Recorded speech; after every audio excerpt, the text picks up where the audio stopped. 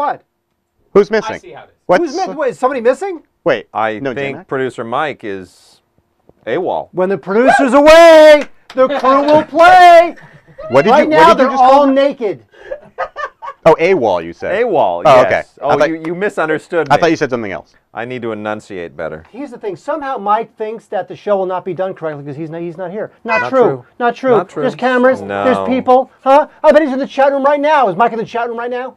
Is he? Yes. Whoa! What's he saying right now? You're fired? Did you just fire me? Because I said that? I made fun of him? You are I'm fired. gonna fire you from Austin. Huh? You're good. He's in the chat room. You're being fired out of a cannon. I don't know what that means. There we go. I don't get it. Mark Kaiser. Wade Major. Now, Wade and I also do a podcast, DVD podcast called The Digigods, Digigods.com. which, yes, it's on IGN.com. By the way, IGN is owned by News Corp, which Yes, it also owns Fox. But I'm okay with that. It's very attenuated. But we don't work for Fox. No. We don't work for Fox News.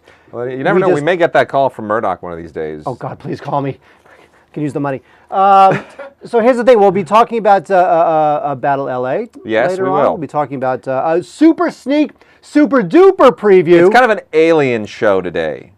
And that's not to reflect poorly on the crew. Has nothing to do with the crew. Hey. This is Battle Los Angeles or Battle LA. We have to discuss what the real title is because it's a little foggy, right? Very true. But we have a And- super duper sneak preview. First time anywhere we will be hearing about. Paul. It's an alien-themed show. Alien-themed today. Before we get to that, let me just say something. Now we have a crew here.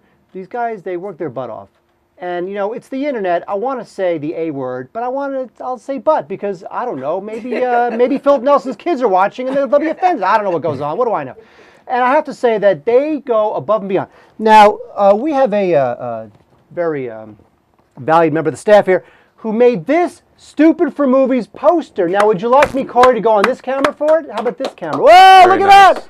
Now, Jim did this, and I have to say, I am very impressed. And what impressed me originally about this is the fact that he spelled my name 2 different ways when he originally designed this poster, and it was hanging on the wall of the streaming garage. And I said, God, Jim, that's just awesome. And you know what? Please spell my name correctly. You know, it's like my name is spelled one way here, and then 2 inches down it's spelled another way. How does that happen?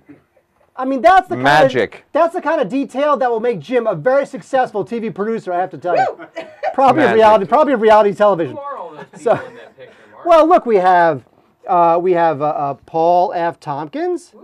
We have Mike. I'm in South by Southwest trying to get the crew their well-deserved money. Rotman. Yeah! We have this guy, and then we have this idiot. Yeah. That's what we got. So I'm going to take this and I'm going to frame it. I kid you not. Good for you, Jim. Because Jim did a very good job. Very nice. Thank you, Jim. Well done. Well done. All right, so we've given props to the crew. Mm-hmm. That means there's only one thing left to do, Wade. This weekend in movies! Yowza! Okay. Whoa, let's keep applauding! Come on, Wade. Oh, you know, if you want to applaud for yourself, Wade, who will applaud for you? Everyone. Everyone. Now, you know, it's funny. Wade had alluded to Battle LA. Yes. Now, Wade, explain to the good folks why there's a weird disconnect in the title. Like somehow the studio couldn't get it together with even the title. Somehow, look, we're all accustomed to the weird little letter and the letter and number abbreviations we've gotten on movies ever since Terminator 2, which was nicknamed T2, and then Independence Day was ID4, right? And we've gotten a lot of these. Like the last Harry Potter was what, HP 6.5 or something like that. So it's like operating system software for a Hewlett-Packard now with the Harry Potter series. What we get here now is on television commercials. It's advertised as Battle: LA. Everywhere, print. Everywhere. Yeah. Battle: LA. You watch the movie and the title comes up. It just says Battle Los Angeles. No colon, no LA, just Battle Los Angeles. What is it? Just decide already. You guys make so much money. You know? What is it? It's funny because, you know, we complain that... It may sound trivial, but there's a copyright somewhere for a title. I want to know what that title is. See, right there in the one sheet, it says Battle: LA. You see Yeah. the movie, it says Battle Los Angeles. That's it. So that's just one thing that they just don't get right in this movie. Yeah, well. Battle Los Angeles, if you don't already know, is an alien invasion film. It is very much in the vein of Aliens and Starship Troopers and District 9. By the way, Aliens, Starship Troopers, two films that I absolutely, hands down, love. I think those are the classics of the form, of which Battle... What are you scribbling? Just notes. Notes that'll humiliate you, that'll shame you, that'll make me look so much smarter than you, you won't believe it. So I'm going to hide them from you. That's impossible. So in the film, Aaron Eckhart leads a group of Marines who have come to Los Angeles to battle these aliens who come to Earth to basically conquer the Earth. It is a war film, and in the movie, what they do is, it's not one of those films where there are phone calls to the president. Mr. President, we have to kill the aliens now. Go to DEFCON 1. The movie is just about this tight group of Marines, and what they need to do is they are stationed in Santa Monica, and they need to go to the Santa Monica police station to extract these civilians who are trapped there because the aliens have overrun the city, and they need to... Sorry. And they need to get the civilians, extract them from the Santa Monica Police Department, and bring them back to the forward operating base. Now let's take a look at a clip, and then we'll tell you what we thought of the movie.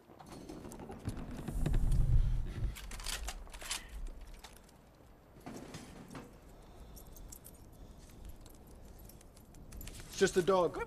Oh, just a little doggy. Come here. It's just a dog. Dog.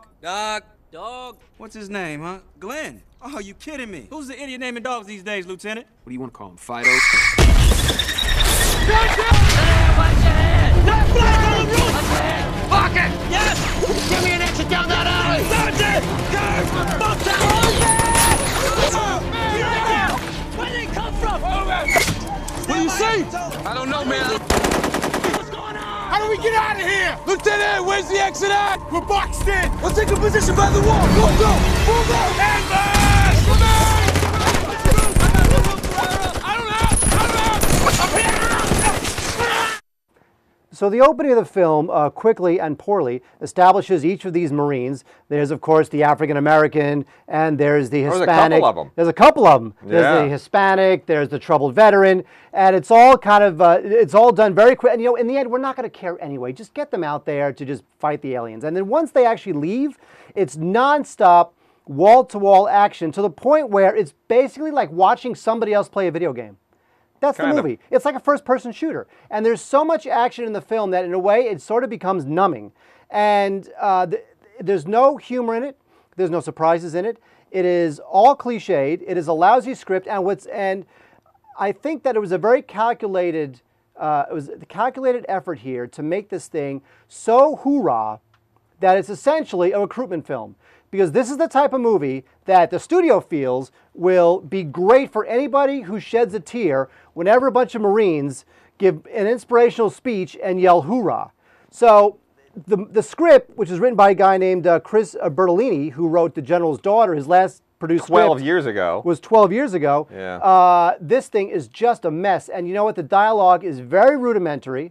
The characters are completely non-existent. And it's essentially 90 minutes of just non-stop action, but that's not necessarily a good thing, is it, Wade? Well, no, look, you talked about Aliens earlier, and there's a lot you can learn from Aliens. The things that Jim Cameron does right in Aliens, and I still think Aliens is one of his best films.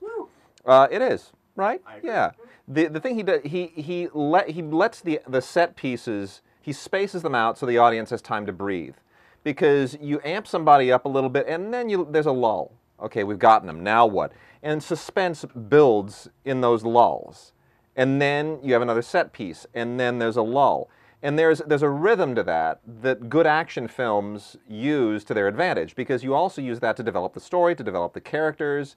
So you're doing a lot of things at once. This doesn't do any of that. There are no lulls here. There's like one moment of like a huge 15-minute lull when nothing's going on. I think it's nighttime and they're at the Santa Monica airport or whatever it is, and nothing's going on. But nothing is going on. There's no suspense, there's no character development, there's nothing. They're just sitting around. And I think the film misses all of those elements that you normally use to make a good action film. But again, there's nothing there, like you pointed out. I think the real model here is Independence Day and War of the Worlds, both of which are better films. Both War of the Worlds, in fact, and even Earth versus the Flying Saucers, if we want to go all the way back to that. It's an interesting conceit to try and do this kind of a film strictly from the point of view of a platoon, where you never leave their side, where you really don't even get a glimpse of the aliens for about a good half hour, 40 minutes, where there's a slow reveal. But then again, we never learn anything about them. We never learn about why they came. There's nothing illuminating about it. My biggest beef with this, and by the way, the film was produced by Neil Moritz. Have you ever seen Neil Moritz's name on a movie? Crap. Neil Moritz, right? The Triple X films and the Fast and the Furious films and Cruel Intentions. It's all junk. The guy he produces like 25 million films a year, and it's all junk. So that's your first beacon to not go to this movie. But the PG-13 here. Let's talk about this, because you said, well, it's like a recruitment film. Now, The King's Speech was rated R because there's one scene where Colin Firth drops a few F-bombs in what is essentially a very humorous and therapeutic moment. Let's say you got a 12-year-old daughter. What movie do you take her to? Is she going to be more scarred by Colin Firth dropping a few F-bombs, or by this allegedly more suitable PG-13 movie that is non-stop wall-to-wall action in which there's a scene where Aaron Eckhart rips a live alien's chest open and starts stabbing around until he finally hits the gusher and all the goop of this thing's heart billows all over his face? Is that more appropriate for your sensitive 12-year-old daughter? You know, this movie really... I don't think so. That language wasn't better for my 12-year-old daughter, the way you put it. This, this movie really shows how horrible the MPAA is, because it's appalling. Battle LA is nothing but noise and explosions and intensity and aliens being ripped apart and scary things happening to kids. By the way, there's a couple children in the film. Yeah. There's children in peril. They're imperiled by the aliens. But somehow that's a PG-13. But you get a humanist story about a king who needs to overcome a stutter, and because the guy drops a couple F-bombs, he gets an R. Crucial point. One is an independent film, one is a studio film. The MPAA, which controls the ratings board, is studio supported. There's a conflict of interest there. Second point, the classification and ratings administration exists not to guide parents, but to keep the government happy, so that government censorship doesn't step in.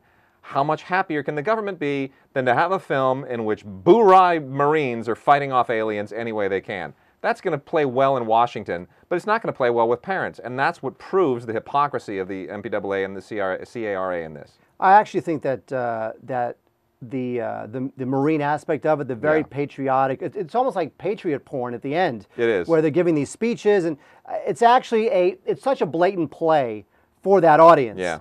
They figure on the coast, they'll love the fact that LA is getting destroyed, and in Middle America, they'll love the fact that it's a recruitment film. There again, even people who are saying, well, I don't care what these two hosers on TV are saying or on Stupid for Movies, forget them. It's just an action film. I'm going to go see an action film. I want to see LA get blown up. No, this is not Battle LA. This is Battle Shreveport. This thing was shot in Shreveport, Louisiana, okay? It was not shot in Los Angeles. So you don't get to see the Hollywood sign blown up. You don't see Man Chinese Theater blown up. You don't see any landmarks destroyed. The only recognizable landmark in it is like the sign over the West Los Angeles station of the LAPD, which no one is going to recognize unless you've driven past it. It's just a mock-up, But that's why I was laughing earlier when you said there's these Marines in Santa Monica. It's like, But that's one of the disadvantages of having it the whole just thing be takes place in about Santa this Monica. platoon. It's not even Battle LA. It's Battle Santa Monica and maybe a little bit of Battle West LA shot in Shreveport. It's terrible. That's one of the disadvantages of having the film be surrounded just by this one platoon. Yeah. That you don't go outside Santa Monica. You're just with these guys. That's it. Yeah. There's no forward operating base in Hollywood. Disneyland doesn't get blown. You don't see that. It's not this movie. I mean, and honestly, that's a bad thing. How do you make a movie called Battle LA and not understand that the crucial... Look, the reason Independence Day succeeded was because you saw everything recognizable get destroyed. You saw the White House blow up, okay? Nobody ever saw that before. Because there's something cinematic about those kinds of catastrophes. No, but how do you do a movie called Battle Los Angeles and not show the Hollywood sign or Disneyland getting wasted? Because how do you do that? Those movies have two completely different tones. One is a little more fun, a little bit cheesy, a little more humor with Will Smith. Yeah. Battle LA wants to be just a all-out action war film. It wants to be just a war film. And it fails. And it fails. Okay, buy, rent, burn, Wade. What do you give it? I wonder. Burn. Well, we all knew that was going to happen. Yes. But did you know this was going to happen? I'm giving it a rent. And why would that be, Mark? Well, here's the thing. The movie is exceedingly dumb. There's no way around it. However, it is also fairly tense throughout. You're watching the film, and you're saying the dialogue is stupid.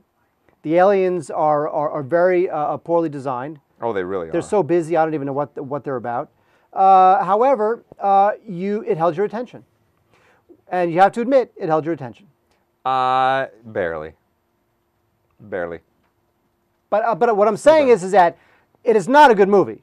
It is a dumb movie. But somehow, because it is so loud, and it is just built on action scene after action scene, loud after loud, explosion after explosion, it does hold your attention. I'm not saying it holds your interest. Is that going to work? I'm not saying it holds your interest. I'm saying it holds your attention. Interesting distinction. Is that going to work on DVD or Blu-ray? You know what? Here's where it would work on Blu-ray. If they did a lossless audio mix, perhaps, where it just blew out your speakers. If it was a 7.1 full lossless audio deal, it could be a great Blu-ray. Not a great film, just a great Blu-ray. What if it's monophonic? It comes with its own record. Yeah. And a player. You got to put the needle and sync it up. It's fantastic. Little gramophone. All right, so I say Rent. I say burn that sucker. It really is a Brent. It's a burn Rent. But you know what? I'll be controversial and say Rent. All right, fine. All right, so Wade, here's the situation. Yes. You went to see a movie. I did, which you're going to see this next week. I'm giving a super special preview. This is part 2 of our Alien show. I went to see Paul. Now, Paul is the latest film from the team of Simon Pegg and Nick Frost. Simon Pegg and Nick Frost, 2 terrific British comics and actors, who previously did Shaun of the Dead, and really kind of captivated everybody because it was an amazing spoof. And then after that, they did Shaun of the Alive. No, you're not a fan. You're not a Shaun of the Dead fan. They did Hot Fuzz. And both Shaun of the Dead and Hot Fuzz have they have like a tongue-in-cheek movie reference thing going to them. Shaun of the Dead in particular is a spoof of zombie movies. Hot Fuzz, all about cop films, Bad Boys 2.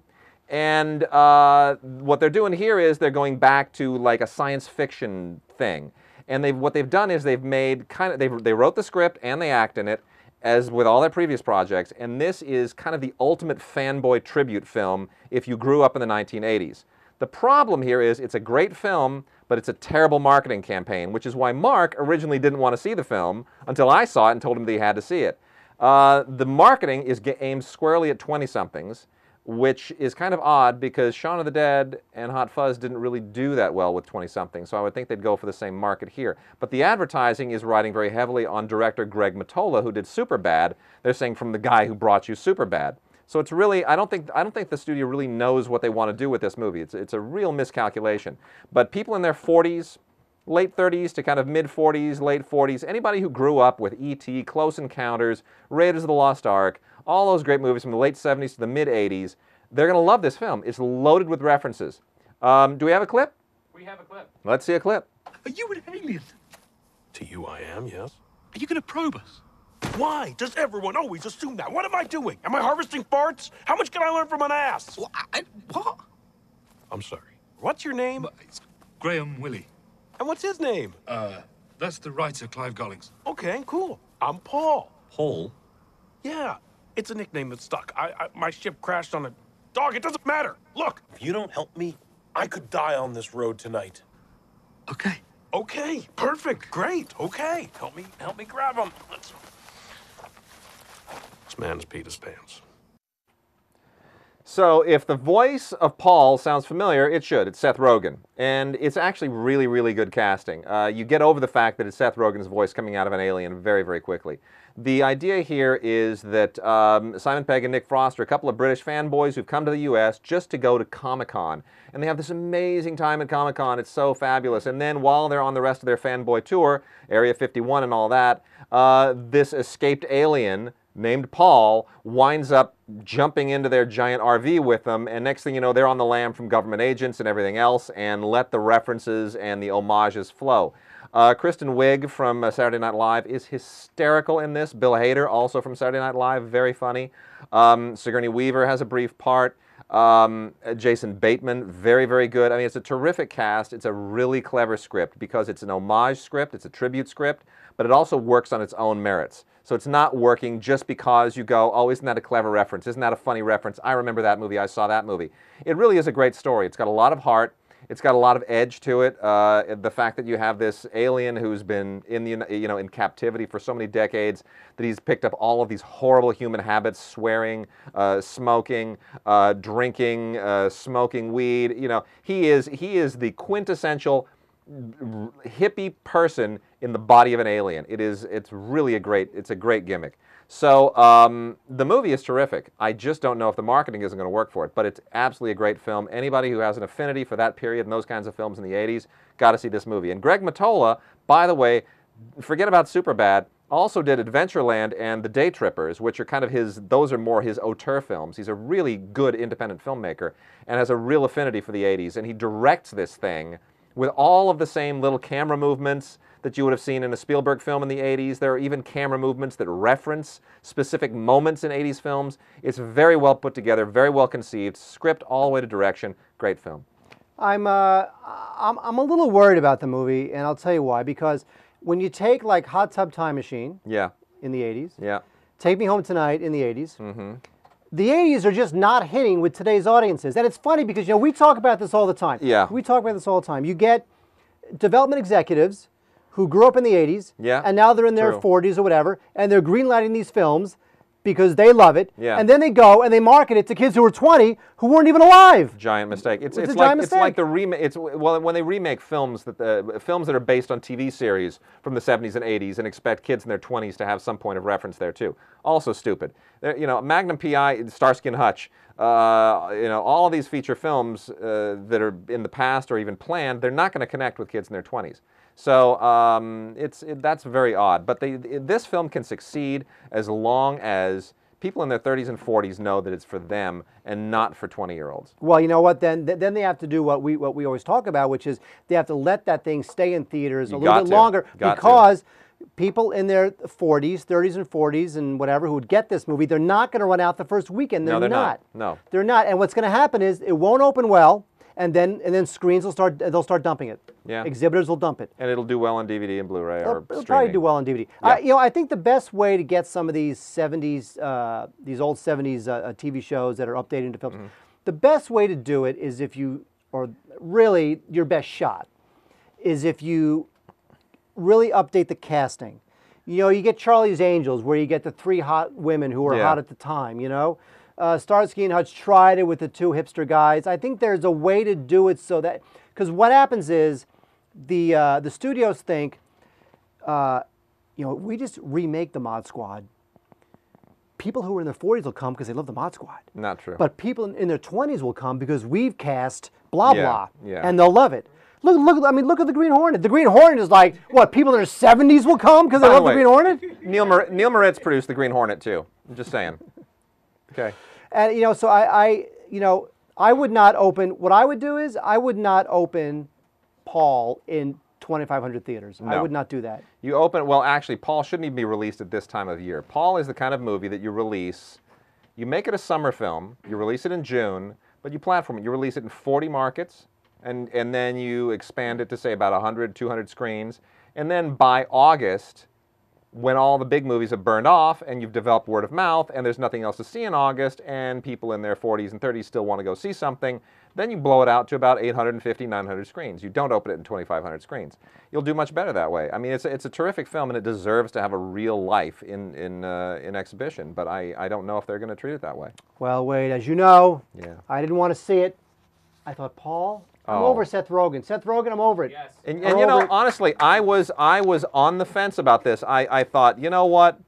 Frost, Pegg, love those guys. The alien looks kind of stupid. Seth Rogen's annoying me lately. It looks like they've really, really kind of gone overboard on this one. I don't know if I'm going to like this. I was really, really on the fence about it, and it won me over. I mean, it won me over instantly. First scene. All right. Terrific.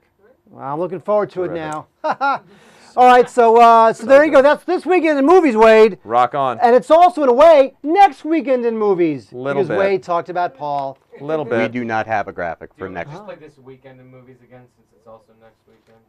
This weekend in movies / next weekend in movies.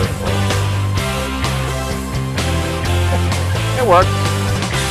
It works. All right, so we've done the movie thing. Now, Wade, it's a big weekend. Yes. It's a big weekend entertainment. We're not just talking about Charlie Sheen. We're not? We're not talking about Charlie Sheen. We are the Drugs. Charlie Sheen. I'm sorry, who? We're not talking about Charlie Sheen. Cue it. Wait, I did just do that. Okay. Drugs. There we go. Okay. I can't. It's such an unfair test. It really isn't fair. But now we got other stuff to talk about, Wade. More important news to talk about.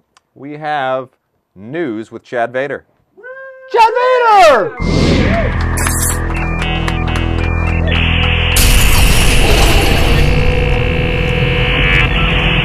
I do not need this piece of paper anymore, Chad. Goodbye to it. Okay, sounds good to me. What's going on there? Oh, so much is going on in the news. Tell us about it. Wow. I will. Warner Brothers will start offering digital movie rentals through Facebook, starting with Christopher Nolan's The Dark Knight. The cost per rental is 30 Facebook credits, which amounts to about $3. In related news, the Financial Times reports that the Facebook credit is strong against the euro and the Japanese yen in the world money market. The dollar has slipped against the Facebook credit, forecasting doom for the popular U.S. currency. This reporter has drawn out all of his savings and cashed in his 401k and is converting it all to Facebook credits. Oh, dear. Which means that I now have a strong, secure financial future, and I can watch The Dark Knight about 300 times. You know, I didn't even know such things as Facebook credits existed. is that new? I still don't know how to even get them. What's a Facebook credit? Is that new? Like you can buy like goofy little gifts and stuff for people, but I think this is like the first. Credits. Yeah, How like do you farm bill earn, stuff and How do you whatnot. earn them? You don't earn them. You purchase them with American money, with hard-earned cash. It just still doesn't make sense you to know, me. when you look at this and you look at Sony's announcement today, that the app. there's an iPhone app now where, I don't know how much the app is, it hasn't been announced yet, but there's an iPhone app where you can actually, Sony will send you a clip from one of their films Every day. Every day. Every day with this app. With this you're app. sitting around and you're just wasting away with your useless little life, and you think, I want to enhance my life. Let's see what clips Sony has to show me today. And you open up that app and it enriches your life with 30 seconds of something from Cruel Intentions. And you think, thank you, Neil Moritz. That is rich. So you can, but here's the thing, it's a pattern, and it's a pattern that's not going to stop, which is the studios are scrambling to find ways to make money with some of this new media stuff. But they're still trying to make money off the wrong audience. It's unbelievable. They're still stuck on this idea that somehow anyone who's 15 to 25 represents the coveted demographic, and we've got to have them. And you have these billion-dollar corporations all chasing the same demo when most of the disposable income and the disposable time rests with older demos. I mean, I don't know why they can't get that through their heads. I don't know why they can't figure that out. Because younger demos see the movies on the first weekend, which to them puts more money in the studio's pockets, which makes the stockholders happier when the quarterly reports come out. And there's the problem. That's what it is. And there's the problem. It's about quarterly reporting. That's true. It's about quarterly reporting. Movies have a cycle. It takes about a year to make a movie, okay? And they have a seasonal cycle. And when you're beholden to stockholders and quarterly reporting, you're not doing what's best for movies. You know, movie studios should not be publicly owned, and neither should sports teams. You heard it here. Chad, what do you think? Should sports teams and movie studios be publicly owned? Be honest. Yes, I should own them. All right, what else you got there, Chad? Sony Pictures has begun production on Men in Black 3 with only the first act of the film actually scripted out. Gosh. The complicated, yeah, you're right. The complicated time travel related plot has caused scriptwriting difficulties, delaying the finished script and forcing the film into production without a script. New York tax incentives have been cited as the reason for the early start, but I know the real reason. That's right, me, Chad Vader, has it all figured out. They actually have a time machine. What? They don't need a script, man. Once they finish writing it, however long that is down the road, they can just travel back in time and fix everything. They're time travelers. We're through the looking glass, people. Up is down, black is white, puppies are kitties, and old people are young people. I'm sorry, I confused myself and forgot what I was talking about. Oh yeah, Men in Black 3. When reached for comment, star Will Smith said, quote, "Oh, hell no," unquote. That joke, Chad, was a hit right here In the room. in the room. Thank you, thank you. Here's the thing. By the way, whenever you shoot without a script, I don't care what they say, it always leads to good things. Honestly, that is this has been going on for decades, and there's such a littered history, such a battlefield of movies that have tanked because they started shooting without a script and thought that they could somehow fix it on the fly, and it never works. I mean, Gangs of New York kind of sort of pulled it off because it wound up getting an Oscar nomination for Best Picture just because Scorsese did it, but it wasn't a good film and it didn't make money. And these movies never turn out well. I'm just not sure about this whole thing about the New York tax incentives. I mean, look, Adjustment Bureau shot in New York, and they saved about 30% just on tax breaks. But I don't know that tax breaks. I don't know that their breaks were expiring or they had to shoot it by a certain date. The tax breaks typically work is that they are granted to you on a certain date, and there is a time frame, and you have to use them by a certain time frame so that those who are benefiting from the tax breaks can cash them in on the attributed tax year. So there is kind of a timetable attached to it. Different states do them differently. I'm not quite sure how New York does it, but it does make sense that there would be some kind of an expiration that they'd have to be facing, but I can't imagine that they couldn't work that out with the state of New York or with the investors for the sake of getting a script. I mean, come on. So essentially the movie will be bad, make 30% less because it sucks, exactly, which will make up for the 30% they saved, I guess, by rushing it to completion in New York. Yeah, who knows? Exactly. That makes sense to me. No, it does. Chad, that makes sense to you, right? It makes total sense. See? In other words, it made no sense. Chad, you're supposed to speak up for me. What else, Chad? Tom Ortenberg, whoever that is, will be starting a new distribution company with AMC and Regal, two of the biggest theater chains in the country. The company will be called Open Road and is considered to be the next step in the evolution of film distribution, promising to distribute small independent films as well as large commercial ones. And that sounds great. This is one of those stories that Stupid for Movies producer Mike Rotman refers to as inside baseball, which means that Wade and Mark will get very excited about it and talk about it in great detail, and you, the viewer at home, will be lulled into a drowsy stupor.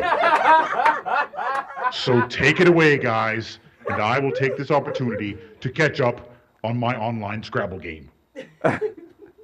Okay, here's the thing with this story. Now, it's a great story. It's a great story. It is inside baseball, but it's meaningful to everybody. It's important. It is. Very important. Look, the exhibitors now are feeling very pressured. Yeah. Because they're at the mercy of the studios. They're at the mercy of the studios who want to start selling films on VOD for $30 a pop 4 weeks after they're released theatrically. And the theaters are feeling totally squeezed. So they've got to come up with a way to do it themselves. The economics have been pinching exhibitors increasingly over the years, which means that movies are, the way it works is when a movie opens, the opening weekend is like, say, 75% goes to the distributor and 25% to the exhibitor. And that shifts more and more in favor of the exhibitor as the months go on. And that used to be great when movies would stay around for 5, 6, 7, 8, 9, 10 months. Then by the end of that, exhibitors are getting a big chunk of that. But now movies are making most of their money in the first 2 weekends, and 4 weeks out, they're gone. And exhibitors are, by the time their share increases, they're getting 80% of nothing. Which is why your popcorn prices go up. Exactly. And what Ortenberg and Regal and AMC are saying is, we're going to make our own movies and we're going to give ourselves all the money. It's kind of vertical integration. And is it, is there an antitrust thing going on? Not really, because they're regaining power that they've lost over the last couple of decades to the studios. So I think they could, if suddenly the studios realize, you know what, why can't we get 2,000 screens for this movie? Why are all of our screens going to these little independent films? Well, it's because The exhibitors now are giving themselves a bigger piece of smaller movies, which nets them more money than a small piece of a big movie. And that could impact how the studios make movies, how they release movies, how much they spend on movies. It could even impact theater ticket prices. So, I mean, this could change everything. It's not going to happen immediately. It's going to happen gradually. But 5 years from now, we could see a very, very different landscape. Yes, it just depends ultimately on the quality of the films. Yes. You know, I think that Which is why I trust Ortenberg, because Ortenberg, who used to run Lionsgate and who then had a very brief and unfortunate stint running the Weinstein Company, I've interviewed Ortenberg 2 or 3 times over the years. And in 2006, when I wrote an article for Box Office about how catastrophic that summer was. Well, I'm going to play my Scrabble app, actually. Honestly, I talked to every distribution exec at every studio in town except for Universal, who was afraid of me. And the only one who had a clue was Ortenberg. He was amazing. Ortenberg is a genius, and I'm thrilled that he's running a company again, and he will prove his mettle. Done with Scrabble? Are you actually playing against Chad right now? He might be. I could never beat Chad Vader at Scrabble. Chad, he's brilliant. Chad looks like he just nailed a word with a couple of X's in it. Chad, you're back. Come on. Triple word score. There you go. All right, Chad, anything else? Is that it for the news this week? It's a big week. That's it, man. All right. Brilliant. All right, Chad, enjoy Scrabble. We'll see you next week. Thank you. I always enjoy Scrabble. Good night. Chad, everybody. We like to call him Chad Triple Word Vader. Yes. That's what we call him. So, Wade, you're right. You know what? This distribution thing could be great. And the thing is, with these, don't forget, with these films, when you walk into an AMC or Regal, you're going to see the posters for the AMC Regal film. Yes, you will. You're going to see the trailer for the AMC Regal film. When you walk into a theater, there'll definitely be some push at the theater. Now, will these guys have enough money to buy the TV time and buy the ad space? Not initially, but eventually. And it depends also on if they're able to bring in outside investors. And it'll be very interesting to see what this does to windows, release windows with DVD and streaming and all of that. I mean, everything could change because of this. And it's interesting, you know, not to get nerdy, but historically it all changed with the Paramount Consent Decree in the late 40s, which forced the studios to sell their theaters. Studios used to own all the theaters. And when they had to sell the theaters, they couldn't control exhibition anymore. This is like the reverse of that.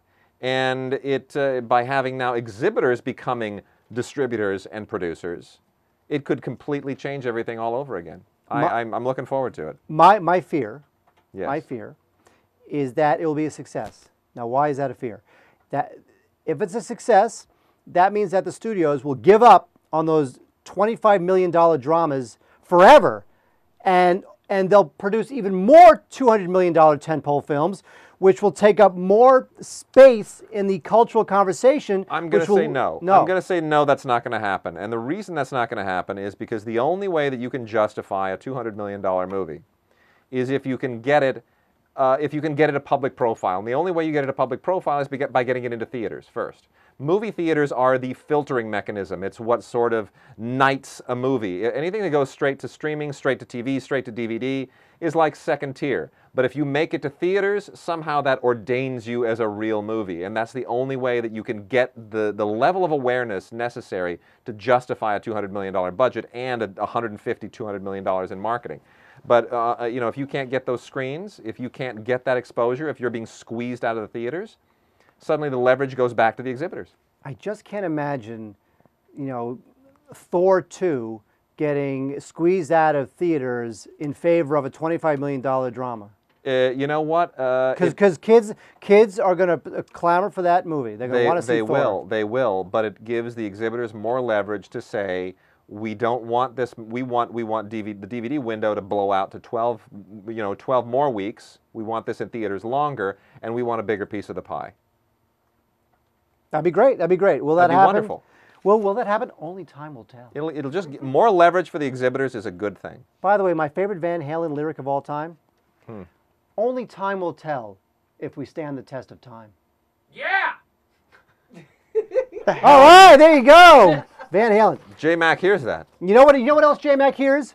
The idea that you can watch movies at home, Wade. It's unbelievable. You're streaming these great movies on a segment we like to call Instant Gratification. Cutting the cord!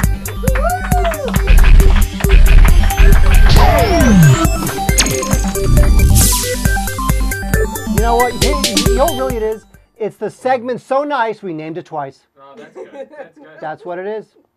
Now wait, here's what we've been doing. Yes. We've been talking about these movies, right? We do talk about movies on this show occasionally. You can stream movies for free. Yes, you can. And it's not like the crap movies that they used to have that I used to complain about. Right. There's good movies now. Oh yeah. You know, in fact, I have to say, and I'm not saying this for the show. I've been thinking of getting rid of the Netflix mail. I may just do streaming. Okay. And I'm not saying that to say it. I was thinking to myself, you know, I don't know. Most of what I want at this point is streamable. Okay. You know. I'm not going to argue with you. Yes, you are. Well, maybe. Okay. But let's see what you got. So here's what's going to happen. Wade and I each have 2 films that we would like to recommend. That is streamable. One more time? Streamable. Oh, all right. We'll take And it. we will talk about the film, talk about why we like it, tell you where you can see it.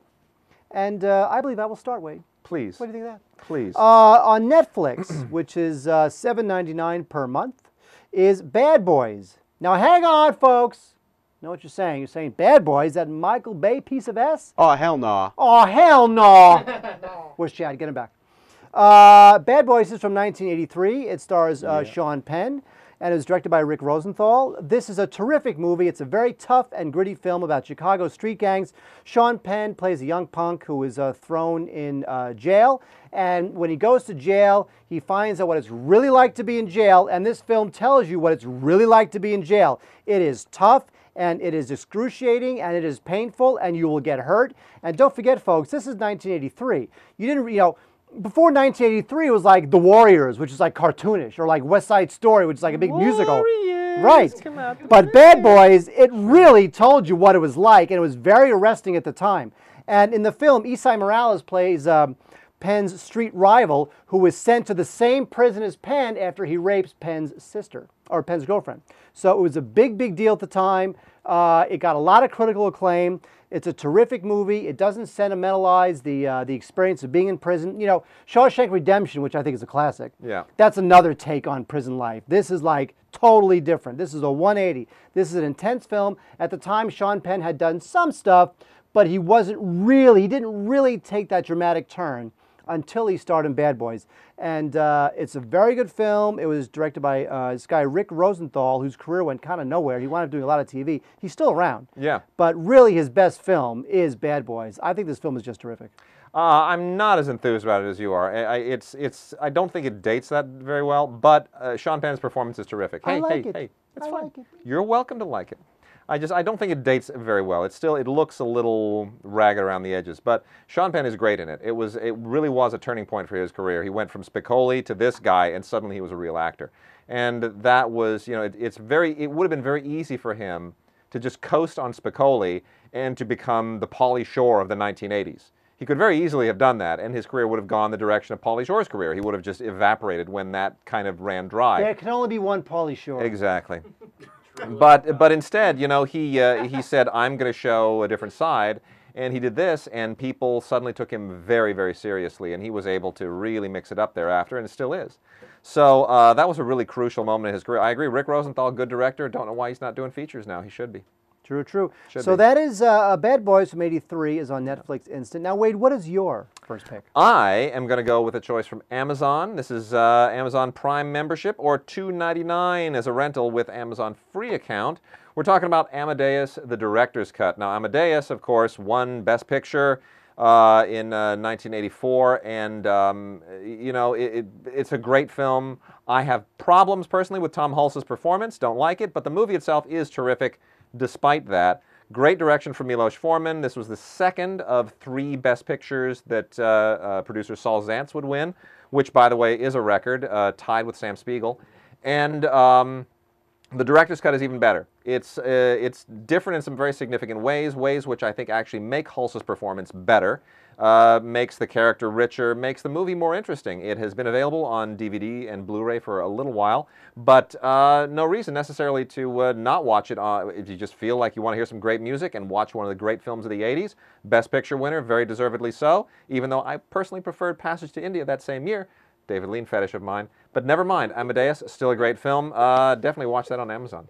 You know what? It is a great film. It totally holds up. And, you know, when you say you don't like Hulce's performance, we have this conversation a lot where if you don't like a performance, is it the actor or is it the director?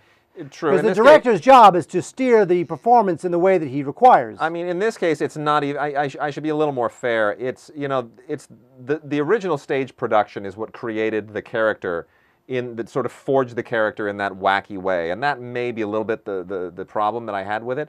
But that being said, costumes, photography, art direction, F. Murray Abraham as Salieri, who would win his Best Actor Oscar for it. I mean, as a production, we just don't get movies like this anymore. It is opulent, it is extravagant, it is intense with detail. It is a beautifully executed and mounted film. It recreates the period magnificently, and there's not a drop of CGI anywhere in it. So, bravo! This is what movies are supposed to be. Wait. There's no CGI? No. I can't see that. I know, right? There's no CGI. Does anything transform? There is a scene where F. Murray Abraham turns into a gets Chevy? he gets yeah, he does, and he mows Mozart down. It's my favorite moment in the film. Yeah. So that's on Amazon, right? Yes. Now on Hulu Plus, my second pick of the week, on Hulu Plus, which is $7.99 per month, is In the Heat of the Night from 1967. Rod Steiger won an Oscar for his portrayal of a bigoted small-town sheriff who was forced to conduct a murder investigation with a big city African-American detective played by Sidney Poitier. And their reluctant team-up sort of is the core of the film. And, in the movie, Steiger resents the idea that this big city African-American cop would tell him, and this is Mississippi now, right? So this is years ago in Mississippi. He resents the fact that this African-American detective from the big city would tell him how to do his job. And what's great about the film is that it is definitely a message movie, but there is such fireworks between the two of them. And what's remarkable about it is that Poitier does not play the insulting, magical Negro cliched character who we've now sort of gotten used to with Legend of Bagger Vance and all these other movies that are kind of insulting to African Americans. Here, it's like Steiger is a bigot, but slowly he starts to maybe grudgingly respect Poitier, whereas Poitier in the film, he's not always a very nice man. He's very indignant, and not that he doesn't have a right to be, but I remember there's a scene in the film when Poitier actually slaps a white woman, and Steiger says, "Look at you, you're just like us." So there's a lot of back and forth that is very intense, and nobody's let off the hook, and it's just a terrific movie. And, you almost have to go back to kind of get into the history of the film, because the movie takes place in Mississippi, but in the Deep South, they did not want that movie shooting there because it involved a strong African-American character. So director Norman Jewison had to find another place to shoot the film, and so they shot it in another state.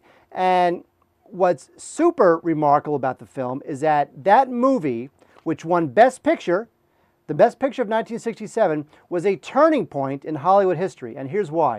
In 1967, here are the 5 films that were nominated for Best Picture: Dr. Dolittle, Guess Who's Coming to Dinner, The Graduate, In the Heat of the Night, Bonnie and Clyde. Now, why is that remarkable?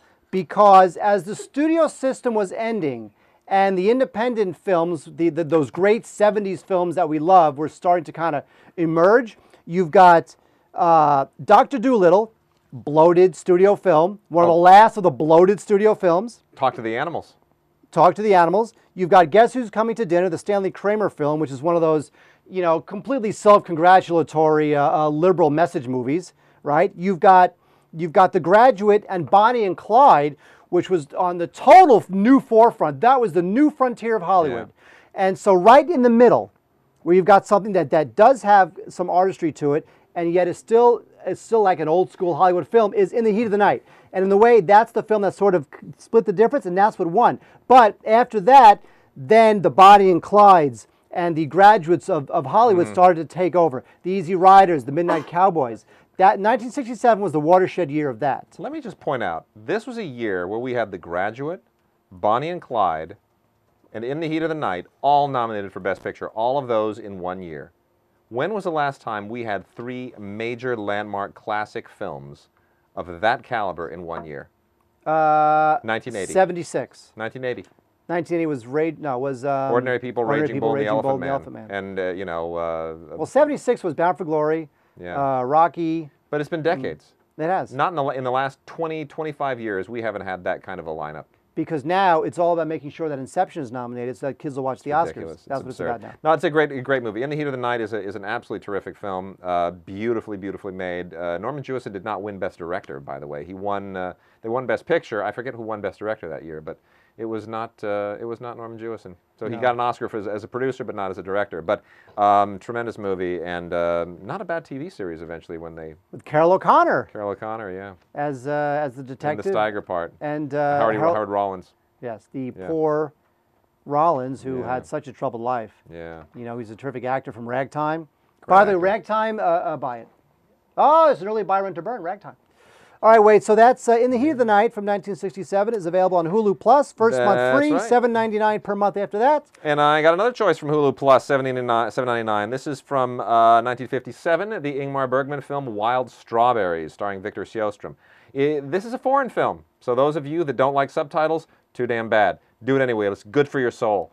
Wild Strawberries is, in many respects, Ingmar Bergman's most accessible film. It is a little more sentimental than what you normally get from him. It is not a brooding movie about death and anxiety and existential crises and darkness and loneliness and people killing each other on a desolate island. This is a movie about an old man who is on a bit of a road trip, and along the course of this trip, there are these kinds of dreamlike encounters with his past. His memories sort of return to haunt him, and you trace his life in flashback. And it is a beautiful, poignant, very touching film. Rather a remarkable script in many respects, and beautifully photographed. Also happens to be one of Stanley Kubrick's favorite films of all time. Kubrick loved Wild Strawberries and was profoundly influenced by it throughout his career, as have a lot of other filmmakers. This, I think, is sort of the perfect moment for Bergman, because Bergman, at a certain point, went a little bit self-indulgent, making some things like Cries and Whispers and Autumn Sonata, things which get much more melodramatic, much more claustrophobic. Once he gets into the 70s, not quite the strong filmmaker that he was prior to that. And so this sits right in that perfect sweet spot of Bergman's career, where it is artsy, it is European, but at the same time it's very emotionally accessible, very, very touching. And you can't go wrong. Even if you think you don't like foreign films, watch Wild Strawberries. You will not regret it. You know, everybody talks about Bergman, and they make fun of Bergman and how inaccessible he was and how he was so brooding. If you really want to start with a film, this is a good one. This is a good one to start with. Yeah. You know, Wild Strawberries. It's just a terrific film, and it's available on Hulu Plus. Yep. First month free. Yep. $7.99 after that. Wade, you can afford $7.99. Probably not. Probably not, actually. I don't know. I take that back. I don't know. So there you go. That's instant gratification. Cutting the cord. Yes. The segment's so nice, we named it twice.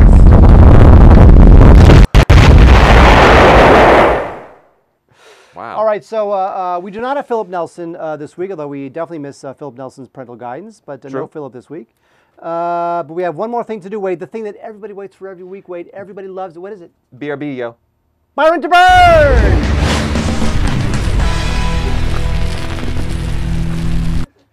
Very good the way you sort of ran. I wasn't supposed to. I wasn't supposed to admit that. There was some behind-the-scenes shenanigans. Oh, while that open was going. Live TV, live internet TV. It's tight. I thought it was very graceful. Tight. Yes, it was very well done. Well done. All right, so Byron to Burn, sweeping the nation. If the nation is comprised of this garage. What's going to happen is, because Mike isn't here, Corey is going to say the name of a film, and then we're going to say whether you should buy it, rent it, or burn it. Buy, rent, or burn! Buy, rent, or burn! Okay! Wait, hang on now. Is Mike in the chat room? Of course he is. Okay, first of all, the Red Sox suck. Papelbon, he's going to blow his arm out. It's all over. It's not going to happen. Less 500, a pipe dream. We got another Sox fan in the room. Huh? You're insulting Emily. I'm a Mets fan. Who cares about the Sox? All right, so Corey, what do we got? This is literally inside baseball now, right? Okay, so you, the viewers, have submitted your buy, rent, or burns. You give us a movie. We tell you guys, not me. I'm not going to tell them. You guys, the experts, are going to tell them whether to buy, rent, or burn it. And we have submissions today from Facebook. We have from Michael Ambrosino on Facebook. Ready for this one? Yes. You are. You look. Wow. You look ready. Kung Pao, Enter the Fist. I'm going to was I'm going odd. to scare What that everybody was? here. What was that? That was huh? very odd. I don't know. I'm going to scare everybody here, and I'm going to say, bye. No, that's a funny movie. It's a very funny movie. Pump power to the fist. Buy it. It's no, funny. it is honestly very funny. It kind of plays off of the same conceit as What's Up, Tiger Lily, which is that they took an old kung fu movie, starring Jimmy Wang Yu, by the way. Jimmy Wang Yu was the original star of this, and Jimmy Wang Yu also. I graduated from Jimmy Wang Yu. And Jimmy Wang Yu also starred in and directed Master of the Flying Guillotine, which has been released twice on DVD. I'm on both commentaries. Yeah, Buy that. boy. Scrabble app. What's yeah, his, no. what's the 7-letter word for who gives a crap? Kaiser. Oh! Wow. Oh, that's for the clip reel. Thank you. No, honestly, they took it and reconfigured it, and you know, it's great. It's terrific. It's really funny. Yep, I agree. It's Totally really agree. crazy. There's no way to describe it. It's just really silly. And This very is funny. supposed to be the lightning round. See how Mike. Yeah, let's I was do it. just It's going the to say, lightning round. go. this is just about the time here that we Mike go. would get Yeah. ornery. By the way, Okay. I do have to add, and I'm going to slow things down for a second. We neglected to mention at the top of the show, in keeping with our previous history, we have buy, rent, burn, or Green Hornet. Oh, we have Green Hornet. nice.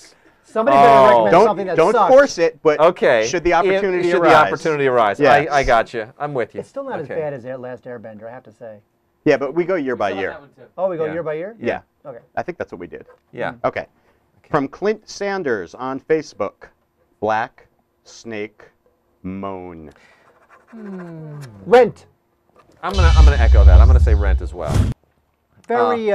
What do we say about Black Snake? Well, you know what? It's good. very atmospheric, very Very florid. atmospheric. Christina Ricci's terrific. Samuel L. Jackson is terrific. It walks a tightrope of political correctness and appropriateness that is going to really offend a lot of people. And if you're offended by this movie, good, you deserve to be offended. But I don't know if it works as well on a second viewing. So that's why I'm going to say Rent, because I think it's very effective the first time you see it, but I don't know if you necessarily want to. I don't see anybody sitting around saying, "Gosh, I'm in a Black Snake Moan mood. I think I'll watch that a second time." I don't know. She's Lightning very round, sweaty in that Rent. movie. Isn't Sorry. she? Lightning round. Sweaty and naked. Rent. Wow, Go. okay. Next. One Next. of my favorite combos. From Hunter Stewart on Facebook, Bubba Hotep.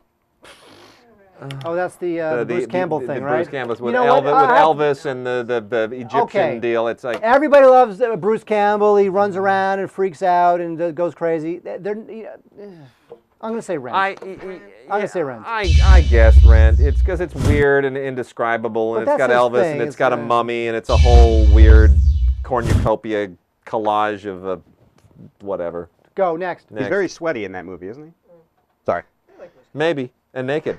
I don't know. From Chris Riley on Facebook, My Favorite Year. Oh, come on. Bye. Buy it twice. Bye. It's the best. It is great. It is great. Peter O'Toole. You know, this model has been ripped off a lot. You know, the young acolyte and the older Kaiser. seasoned guy. His name is Kaiser. Yeah. It's a little, you know, Ed Wood really kind of stole this a little bit, but it's a great movie. Peter O'Toole's terrific. Yep, I love that movie. Yeah. I gotta, you know what? Actually, thank you for reminding me. I have to I wanna rewatch watch that again. I haven't agree. watched it in a few years. My mom said that's my mom's Byron River. Oh, yay, Mom! Yay! Yay! Yes. Elaine's mom. By the way, Elaine's mom, buy it. What? By Elaine's mom? Yes. Yes. It Wow, really is I don't know. true. I didn't know we got that personal on this show. Okay. I'm All a right, lightning little- round, folks. I Lightning feel- round. Lightning is striking in the feeling garage uncomfortable. right now. From Michael Roche, or perhaps Roche, or Roche. It There would be are many. Roche, Okay. as in Roche Bobois. I Wonderful knew you were furniture. going to say that stupid furniture store that sells $4,000 chairs. That's where you want to buy all the furniture for whatever you're going to do, right? You want to buy a $4,000 chair. Forget it. Let's move on. Michael Roche. He didn't even have a movie. Just wanted you to say his name. No, just kidding. Okay. Hook. Which? Hook. Oh, I just gave a red. Sorry. Didn't mean to. Really didn't. You know what? I can't say burn to a Spielberg action thing that's basically fine but horribly flawed. One of his first underachieving films. So I'll say Rent. Lightning round, go Ray! Lightning round. I'm gonna go with a Brent on that one. Oh, controversial. Let's agree to Because disagree. Look, it gets terrible with the Lost Boys, and then Robin Williams with his unbelievably, unrealistically waxed chest. It just isn't realistic. Everyone knows. Oh, so it isn't real. A movie about a guy with a book for a hand. What? No, the wax chest isn't realistic. Robin Williams. Not for him. No.